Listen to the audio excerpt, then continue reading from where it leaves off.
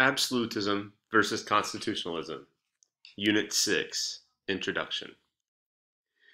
17th century saw the evolution of two strikingly effective forms of state power: absolute monarchy, best exemplified by Bourbon France, and constitutional monarchy, best exemplified by Stuart England.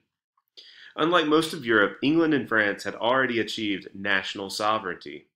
The two nations could boast a wider distribution of property, a broader participation in public affairs, and a higher level of education and culture than any other contemporary state save the Dutch Republic. And they far outmatched the Dutch in political power. The 17th century was also France's most dominant century in international politics, having the biggest population, the biggest army, the biggest revenue, and the best bureaucracy. France more than replaced Spain as Europe's most fearsome power.